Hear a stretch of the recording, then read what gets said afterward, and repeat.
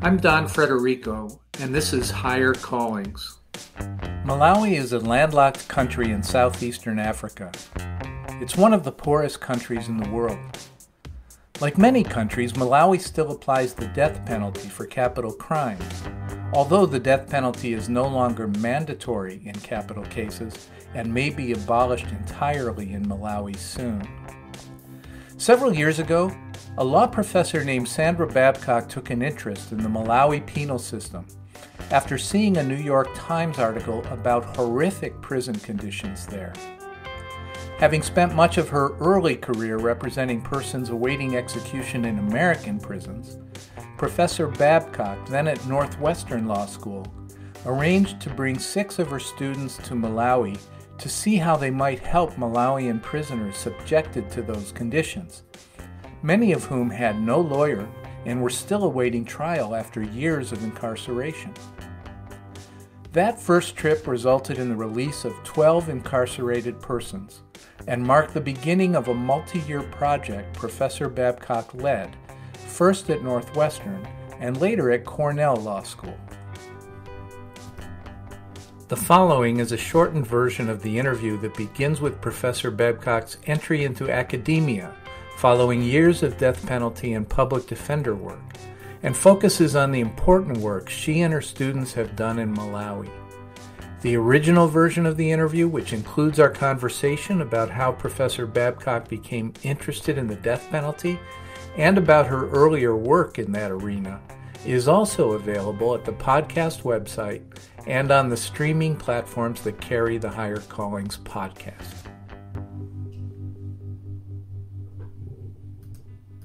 Now, at some point, you decided to go into academia. So, what drove you into the ivory tower? I know you're as far from the ivory tower as any professor could be, probably, with the work you do. But what drove you into teaching? You know, I kind of wanted to get back to my human rights practice. I wanted to do more than death penalty work. I was interested in a number of different human rights violations. I was interested in teaching and working with students. So it was a natural follow-on from the work that I'd been doing before. And I'd practiced for 15 years at that time. So I felt like I had a lot to bring to clinical teaching in particular. Right. And teaching students to do the type of work that you were already doing. So you can have a much greater impact, right, when you're actually equipping other people to go out and do that good work that you've already done. Exactly. I mean, you get to an age where you're like, okay, I have to start passing the baton. You know, I have to start, equipping others so that they can carry on the work. Right. And I think that for the last 10 years, especially of my career, I've really been focused on trying to equip lawyers and students with these tools and resources and knowledge so that they can continue the work and do better and do more. And that is really rewarding. It is just the best experience. You know, anybody who teaches will tell you at any level, you know, from probably elementary school through universities, is that, you know, when you find those students who just soak up the knowledge and then, you know, go out into the world and do amazing things, and you know that you had an influence on them, that's just the best thing. So now you were a clinical professor at Northwestern, and what clinics were you running at the time, or did you found at the time? I ran the International Human Rights Clinic there, okay. Which is the same clinic that I run here at Cornell. And the very first project that I started at Northwestern when I began teaching was a project looking at and assisting prisoners who were potentially facing the death penalty in Malawi.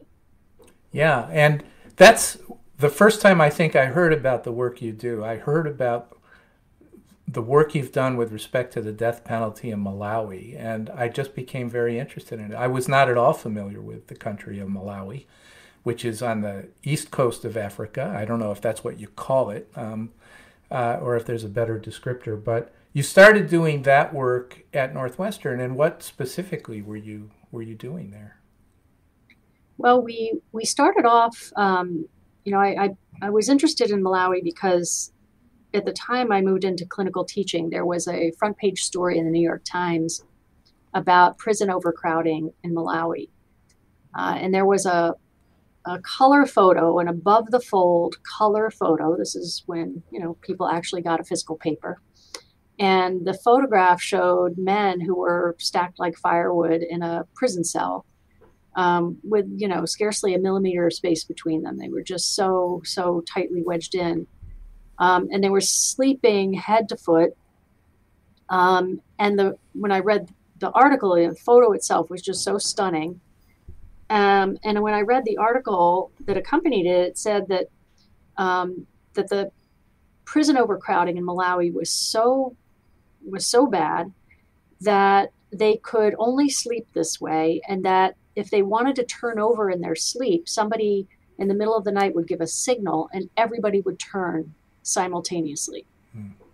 It went on to describe in great detail the horrifying conditions, the lack of sanitary facilities, and but in the same article, they mentioned that there were paralegals who were going into the prisons and teaching prisoners about their rights to, help them advocate for themselves in court, because many people in Malawi don't have lawyers. Most people don't have lawyers. And I thought, well, if they're letting paralegals into prisons, maybe they'll let students into prisons. So that was the first, that was the reason why I thought about Malawi. It was just because of that New York Times article. And incidentally, that same photograph, there's a connection to Brian Stevenson. That photograph that I saw that really, inspired me and really transformed my career, is now in the Legacy Museum in Montgomery, Alabama.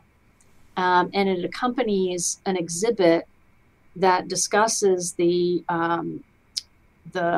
slave trade, the transatlantic slave trade, and how Africans were brought to this country in the holds of ships in these, torturous conditions.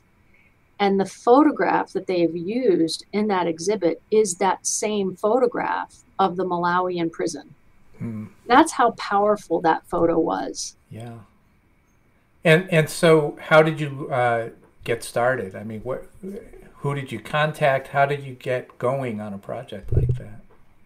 Well, it turns out that a colleague of mine at Northwestern knew somebody who worked in Malawi. He worked at an organization called Penal Reform International, which still exists. It's a terrific organization. And they were doing work in the prisons with paralegals.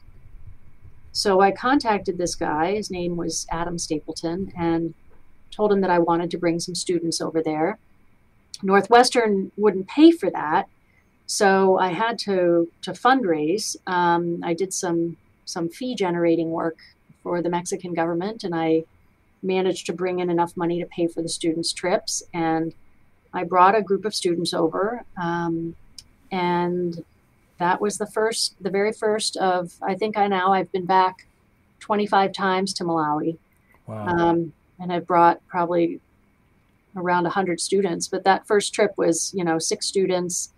And we went into the prisons. We started interviewing prisoners, finding out why they were there, what were they accused of, had they ever been to court. I sent some students to the prosecutor's office to track down their files. And we were able, in that very first trip, which was only a 2-week trip, we got 12 people out of prison. And that was because we adopted an approach that you would just never think of, wouldn't be feasible here, where we were able, by sort of bringing the prosecution and the defense together and talking about the circumstances of these cases, we were able to work out agreements, basically plea agreements, but to do it in a really kind of a non-adversarial setting. And the prosecution ended up agreeing that these were people who didn't deserve to be in prison. And so were these people who were awaiting trial? They had not yet been convicted? Trial. Okay. They were awaiting trial. So when we first started going, the first 5 years or so, all we did is work on pretrial detention. Okay. We helped people prepare for trials. We helped find lost people in the prison who had just been sitting there for years and years without access to the courts. So at that time, you were focused on sort of the human rights aspect and I guess we would call it the civil rights or prisoner rights, motivated at first by what you saw about the conditions that prisoners were under. But it sounds like it wasn't initially focused on the death penalty. Is that right? That's right. I mean, a lot of the cases were, Malawi at the time had what we call a mandatory death penalty. So anyone who was convicted of certain crimes, murder, treason, would automatically be sentenced to death without any regard for their age, their mental health, whether they'd been abused as a child. None of this was relevant. Many of the cases that we worked on were people who had been charged with homicides. So if they had gone to trial, they would have faced capital sentences. Yeah. But we also represented other people. There was a woman that we represented who we just saw her when we were in the prison. She was very pregnant. And it turns out she was pregnant with twins. When we talked to her about why she was in prison, it turns out she had had a consensual relationship with her half-brother, whom she had never met as a child. She met him as an adult. They fell in love, and they started a relationship. And in fact, she became pregnant. And this was against the law. So even though her traditional leader in her village had blessed the union, had given his approval, an ex-partner of hers informed the police, and they arrested her and they arrested her partner. So at the time that we saw her, she'd been in prison for 6 months for this crime. That was almost a status offense. She was about to give birth. She had another child in prison with her. She'd never been to court. She didn't have a lawyer. So we went to the prosecutor's office and went to the judge and advocated for her, and said there is just no need for her to be in prison. And they ultimately agreed. So we were able to get her out, and we got her brother out. So there were little things like that too. We were just there, and we learned by doing, and we would find, situations and work with people to try to resolve them. So you were a group of Americans who went to Africa and went to Malawi in particular to do this work. What was the status of the bar in Malawi? As I understand it, Malawi had been a colony of Great Britain, and their legal system wasn't that different from what we're used to. I assume they had right to jury trial, just like they do in Britain and they do here in the United States. So it was not a totally alien environment to go work in that country for American lawyers and American law students. But where were the lawyers and the judges in Malawi at the time? Why did it take some group coming in from another country to start to see results for some of these people? It really comes down to a question of resources and capacity. At the time, and I think this is probably still the case, Malawi has one law school that was accredited. It graduates about 30 people a year on a good year. And, at the time we started doing this, there were about 300 lawyers throughout the whole country. What's the population like in Malawi? Well, now it's close to 20 million. Okay. At the time, it was probably about 13 million. And in terms of legal aid lawyers, there were no more than a handful. At any given time, there could be as few as 7 and as many as 20.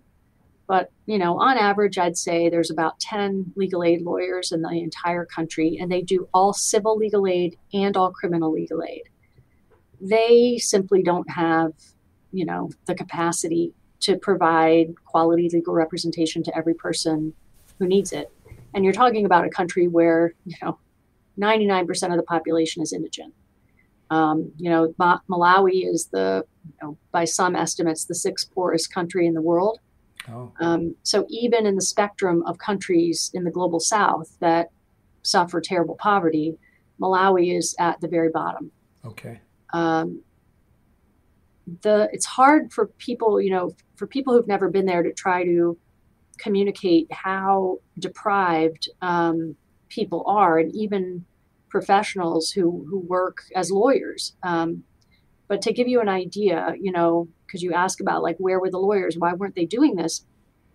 People wouldn't go to the prison to visit their clients because, number one, they have no vehicles. They don't have cars, right?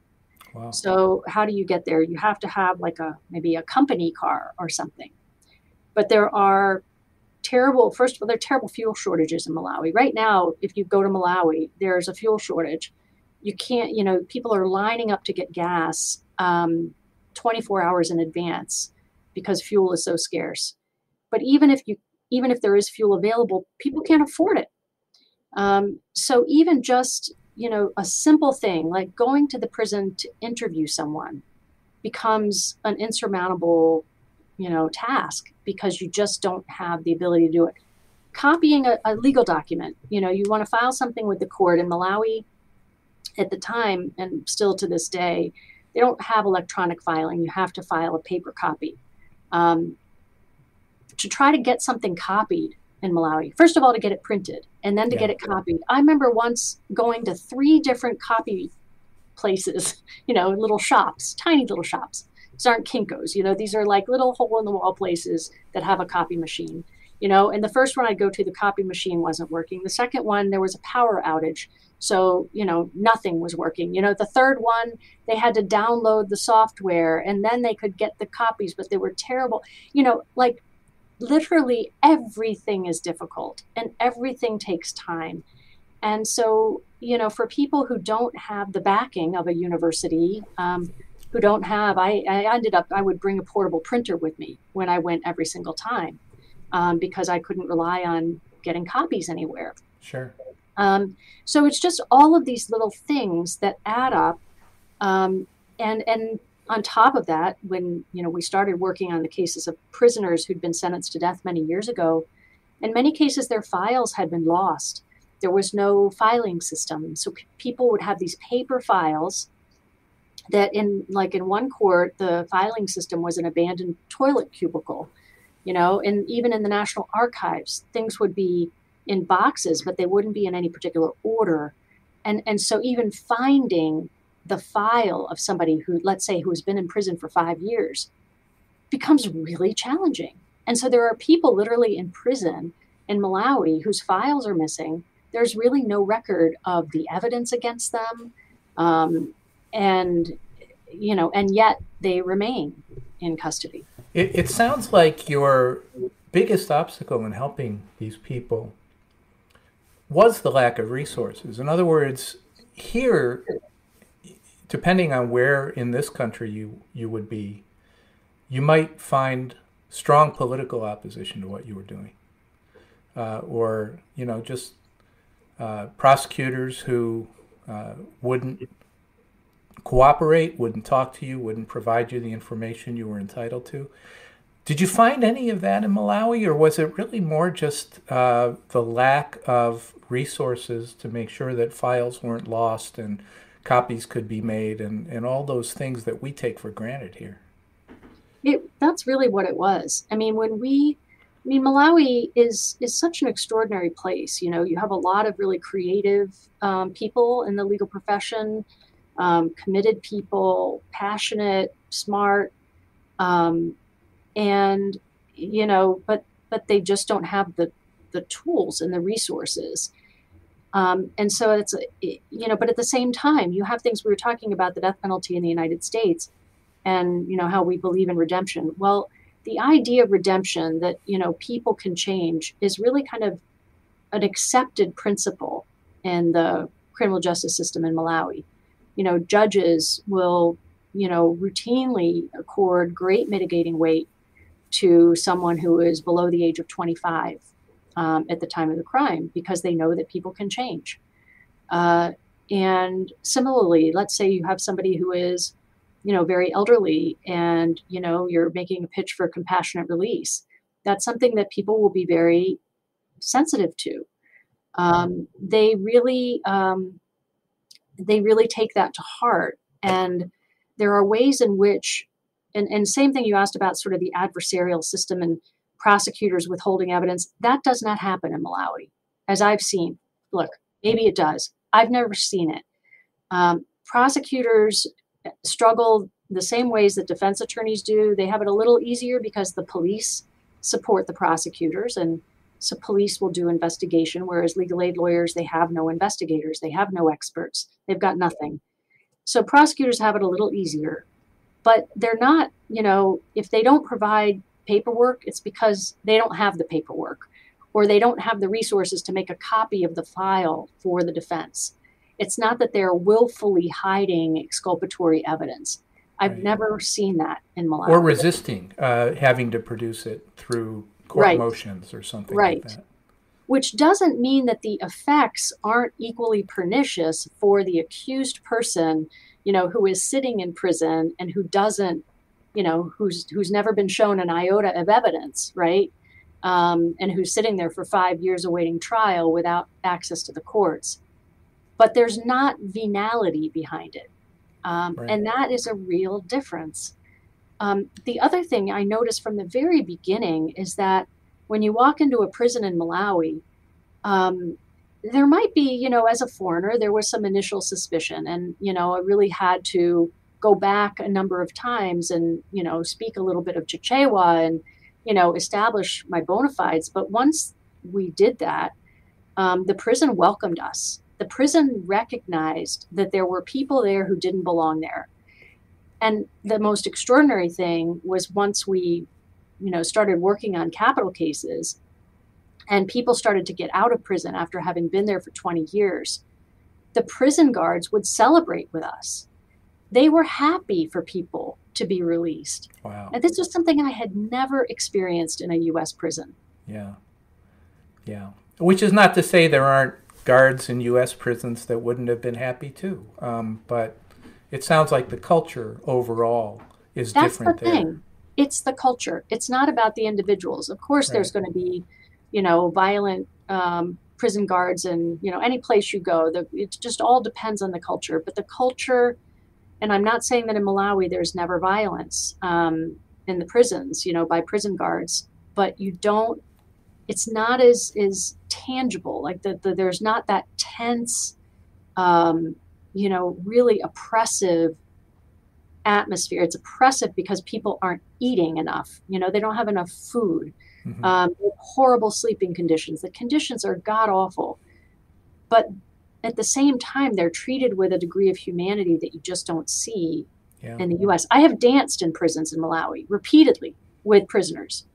And you mean when they're released, or when somebody's released? Okay. Inside the prisons, there are different dance groups in the prisons, and I have danced with some of my clients in the prison, in the view of prison officers, and this is, I just can't imagine doing that. It would never ever happen in the United States. People aren't really allowed to be fully human in U.S. prisons. So, was it 2014? You left Northwestern and you went to Cornell Law School. Mm-hmm. Is that when it happened? And you continued to work in Malawi at Cornell. Tell us how that work has gone. I mean, what were you doing? The same things, or I know that there had been some changes in the law in Malawi at some point in time, which affected your work. Can you tell us about that transition to Cornell and what you've done since then? Sure. So around the time I started working in Malawi, the Malawi High Court determined that the mandatory death penalty violated the Malawian Constitution. What that meant was that everyone on death row who had received this, what it's like an automatic death sentence, like I described before, without consideration of the circumstances of the crime or their personal backgrounds, was entitled to a new sentencing proceeding. But because of all of the resource constraints that I mentioned before, several years went by after this decision. It was in 2007. And everyone who'd been sentenced to death was still sitting in prison, and nobody had taken those cases to court. So, starting shortly before I came to Cornell, I went to the prisons in Malawi and started to interview the prisoners who were there with my students, to talk to prosecutors, judges, and others about, how it is that these cases could be brought back for resentencing. We began training people in how to conduct a mitigation investigation, which had never been done before in Malawi, because mitigation evidence wasn't relevant. So we had to teach people about things like intellectual disability. What is intellectual disability? How do you measure intellectual disability in a country where no one has ever done research on intellectual disability? It's all been done in the global north, right? So we had to find a nonverbal screening test for intellectual disability that can be used on people who aren't literate. And we had to bring in experts to train people in how do you, do these kinds of mental health screenings. Because, of course, intellectual disability is not only a relevant mitigating factor, but it should exclude someone from the application of the death penalty under international law. So all of this, groundwork took years. And then when I came to Cornell, we had finally gotten to the point where the courts and the prosecution and the defense were trained and they were ready to start hearing these cases. And we had applied for a grant that we received that would allow for, sort of basic expenses, so for people to drive to court, to get the prisoners there, to provide people with the lunches so they'd have something to eat. Again, all these basic things you just wouldn't think about in the States that were obstacles to them accessing justice. And at Cornell, it was the first hearing started taking place. My students here at Cornell were writing these submissions to the court seeking reduced sentences for prisoners who had been on death row for 20 years, who'd been sentenced decades earlier, sometimes for crimes they didn't commit. There were some people who we believed were factually innocent. There were others where the circumstances were so highly mitigating. Someone who killed his stepfather who'd been beating his mother. A woman who killed her husband who'd been beating her and her mother. These were very, the kinds of cases you would never, ever see prosecuted in this country as death penalty cases. And we started to advocate for them. And my students wrote the legal submissions that went to the courts that presented all the mitigating evidence, and sought a reduction in their sentences. And those hearings began, and they happened for years. And my students were involved, really heavily involved, in not only the mitigation investigations that we did, but going to the prisons and talking to the prisoners, and then putting this all together so that the courts could take it into account. The first prisoners were released in early 2015. This was my very first semester teaching at Cornell. So let me just stop you there. You said they were released. So it wasn't just a change in their sentences, but they were actually let go. Well, so it was a change in their sentences. What would happen is they would be resentenced to, let's say, a term of years. And if they were given a 20-year sentence and they had already served 20 years or even 15, because, we have in this country, and they have there, a system where you get credit for good time and for good behavior. So they would be reduced to a term of years, and then people who had already served that sentence would be released. And that's what happened. So a lot of people were released. The first person to be released was a woman who had been in prison for several years. And And then it just started happening every month. People would be released. And we got to witness some of these releases. I took students there. We were there when clients walked out of prison, which is a rare experience for any lawyer. But we ultimately were able to get 150 former death row prisoners released, and they are back in their villages. They are living full lives. They've had children. They have, they're working. It was really, really extraordinary. That's just amazing. I mean, 150 people who thought that they were going to die, and they've been given a new life, all of them. That's just wonderful work. And again, going back to the theme you and I both agree on, I'm not sure everybody does, that everybody can be redeemed, that nobody is the worst thing that they've done in their life. You can't reduce somebody to that. And presumably, maybe some of these people weren't guilty of the crimes at all. But your job was really to get the sentences changed, and they were released that way. That's right. And I think the other thing that's worth pointing out is that this was a real innovation in Malawi that I learned from. I didn't come up with this idea. The paralegals came up with this idea, the Malawian paralegals. In every single case where someone was released, we went to the village. And I say we, I only went to a couple of villages. The paralegals went to every single village. Some of these villages were so far away from main roads. They would travel for a day to get to these villages, and they would explain to the villagers what was happening in these cases. They would explain that they were going back to court. They would speak to the victims' family members. They would speak to the village, to the traditional leaders, the village chiefs, to say, we're going to court. This is why. This is what we're trying to do. There's a possibility that this person would be coming back to live in your community. Would that be acceptable to you? And they got feedback from the villagers about how they felt about that. 9 times out of 10, the village said, this was very difficult for us. But it was not only difficult that a life was lost, it was difficult for us to lose, a community member, to lose a husband, to lose a father, because most of them, of course, were men. But what we were really struck by was people's willingness to forgive. And if not to forgive, to understand that people could change.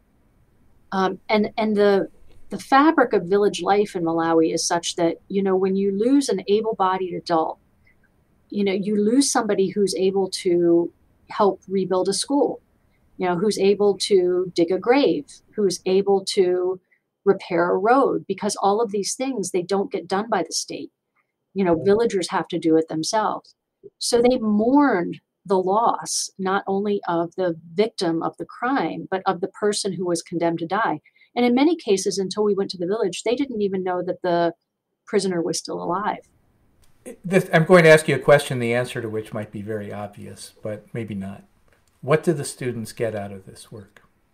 I'm sure many of them get a lot of personal satisfaction, but I'm sure there's more to it than that too. Yeah, it's I think it blows their mind. I think it really blows their mind when they go to Malawi, and they recognize not only that, I think for the first impression is just of overwhelming poverty, right? Sort of the poverty and deprivation, which is overwhelming if you've never been exposed to it before. But I think the second thing that they recognize is that they have the power to affect change in a country that is, halfway around the world, where there are immense cultural differences, and yet they see that because they have certain talents, because they have resources behind them, and from Cornell University, They have access to legal databases. They have legal training. They have access to copy machines and, filing cabinets and Westlaw, that they have something that is really valuable.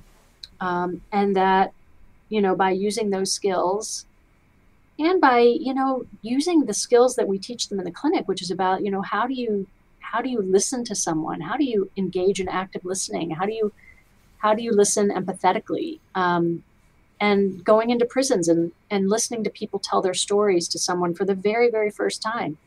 And the very first person who is hearing the story of a Malawian prisoner is an American law student, from Ithaca.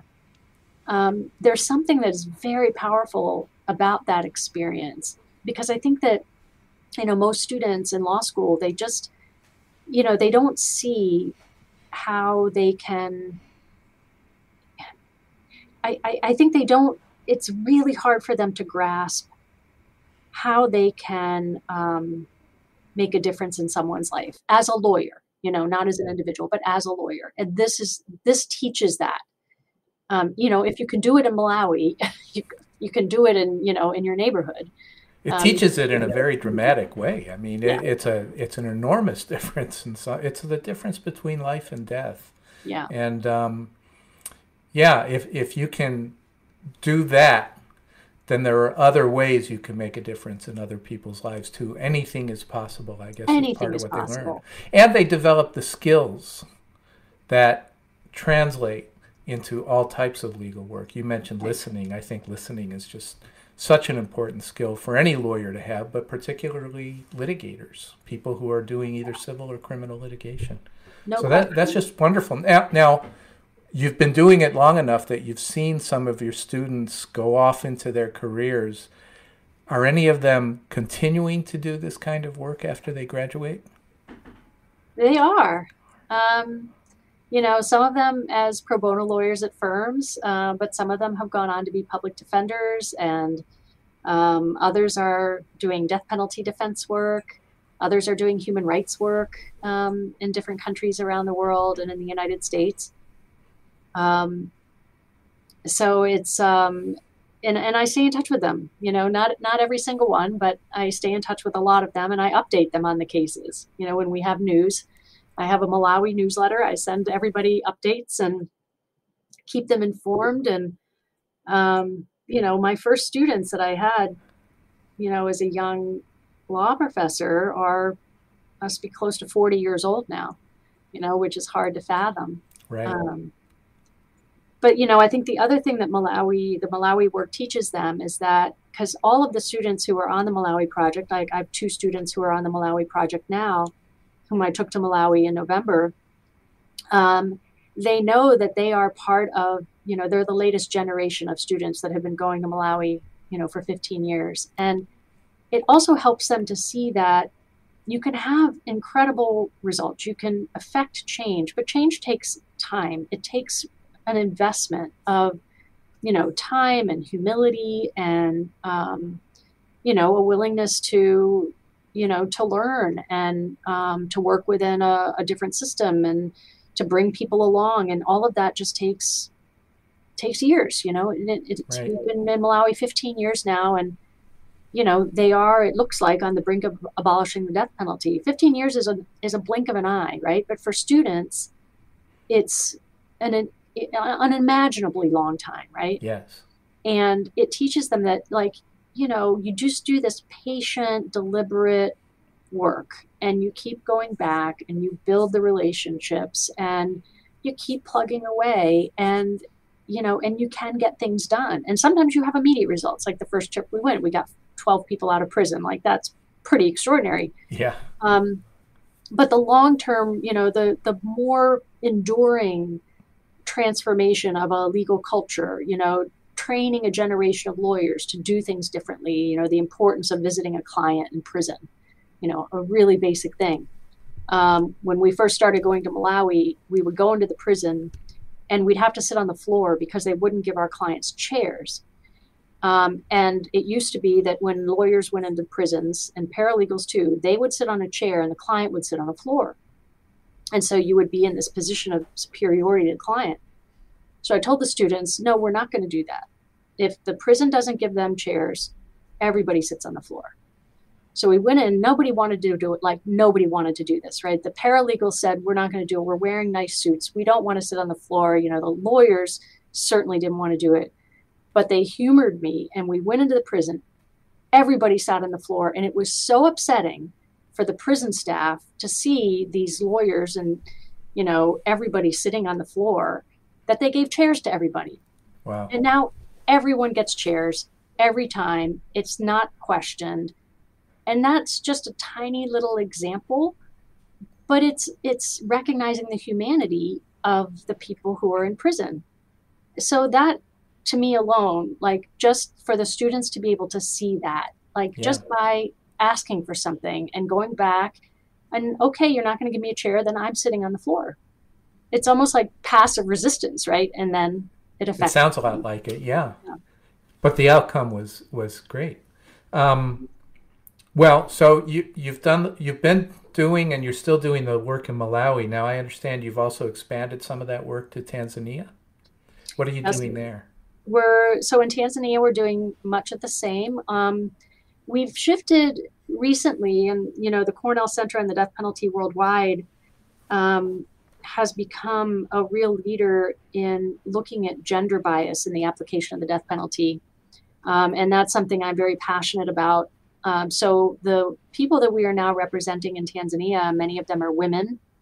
Many of them have been subjected to violence by intimate partners, family members, and are in prison because of their responses to that violence. So we are working with local partners in those countries. We're also doing a lot of work before the African Court on Human and People's Rights to try to obtain jurisprudence that is going to hopefully bring African countries closer to abolishing the death penalty and protect more and more people from execution. So we are bringing, and the students are very involved in bringing these cases to the African Court.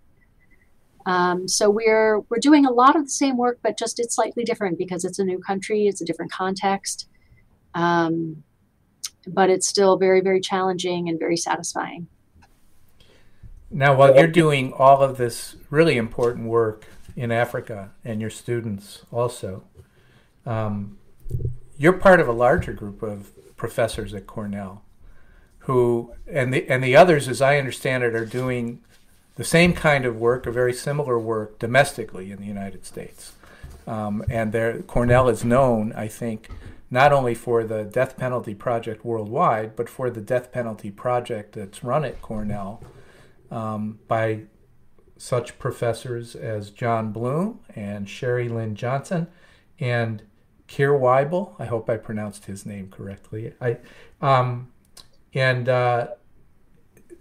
All of whom I know are just phenomenal professors, and also people who have argued important cases and worked with the help of students and others to get people in the United States off of death row. I know I actually heard Sherry Lynn Johnson speak at a program that Cornell had last week in New York City.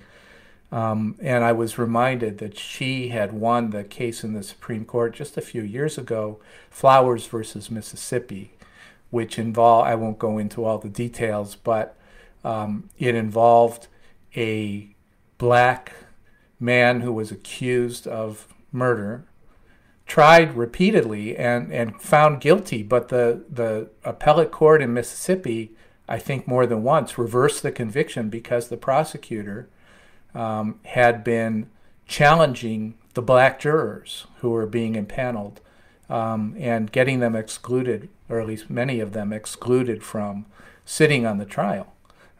So there was a racial discrimination, racial bias factor that the state courts had found compelling, but ultimately in the last conviction, it went all the way up to the Supreme Court. He's out. they did get him out. Yeah. Sherry Lynn Johnson won that case in a conservative Supreme Court based on the racial bias of and the actions of the prosecutor in excluding jurors. So just amazing work. And I know John Bloom does, Professor Bloom, who, I don't even think I've ever met. He doesn't know who I am, I'm sure. But he has quite a reputation nationally and perhaps internationally in the work he's done in the United States. So you're part of this larger death penalty program at Cornell. Can you talk a little bit about how all of you work together, how you collaborate? I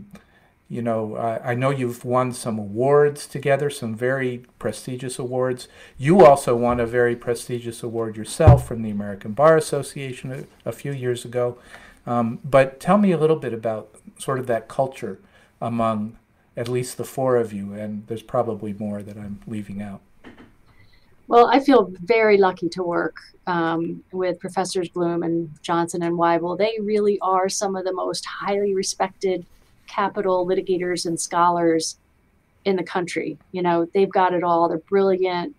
They're incredible litigators, really humane people, just decent, wonderful human beings. And in what you say is true. I think Cornell has the strongest faculty who has, made the deepest impact on the way that the death penalty is applied, and restricting the way the death penalty is applied in this country, of any law faculty in the country. There are lots of good people in law faculties around the country, but the concentration that we have at Cornell is pretty remarkable. And, I've kind of glossed over the fact that you all teach in the classroom, too. So there is a more scholarly side of this that we haven't talked about. But this has been really fascinating, Sandra, and I really appreciate your spending the time on this. Where could people go to learn more? I know there are some things that are up on the Cornell Law School website. Well, the first place is the Cornell Center on the Death Penalty Worldwide, which is deathpenaltyworldwide.org. And we are always looking for and can use donations, especially to help us pay the expenses of lawyers in Tanzania and Malawi. We don't have a budget for that. We don't get a budget from the law school for that. But there are, as I said, the needs are so great. And the costs are so little compared to what we would pay here for lawyers. Yeah. But we need to find people, we need to get people lawyers, and we need, psychologists to go to the prison and do these assessments. So any donation really helps. And at our website, you can find information on how to donate. Great. Well, thank you very much. This has been fascinating. And again, I really appreciate you taking the time to do this. So thank you, and keep up the good work. I know you will. Thank you so much. I really appreciate your interest, and look forward to hearing it when it runs. Great. Take care. Take care. Bye. This has been an episode of Higher Callings. Your host is Donald Federico. Music is provided by Fancy Mountain, and our logo was designed by Matt Pedro. The associate producer is Brian Federico. Higher Callings is a production of Federico Media, LLC.